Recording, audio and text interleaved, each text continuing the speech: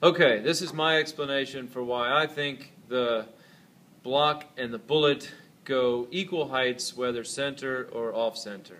And I'm going to use the example of nails into a board since I don't have a gun here at school. But if I hammer a nail into a board with the board unable to move, the energy of the hammer, almost all of it has to go into the nail and driving the nail into the board so it penetrates a certain depth.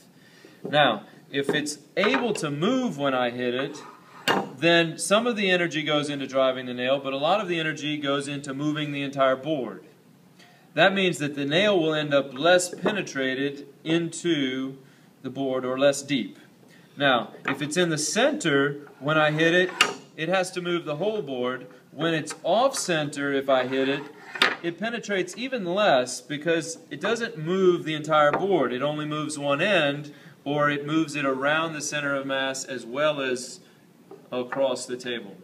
So, my thinking is that if the bullet is fired into the center, because it has to lift the entire board, it's going to go deeper into the wood.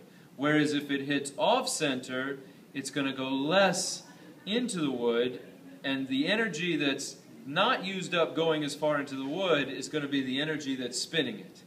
So, both of them have energy in causing the bullet to penetrate the wood, but this one has less energy in the penetration, and therefore it's going to have some energy left over for the rotation. But both of them go equally high.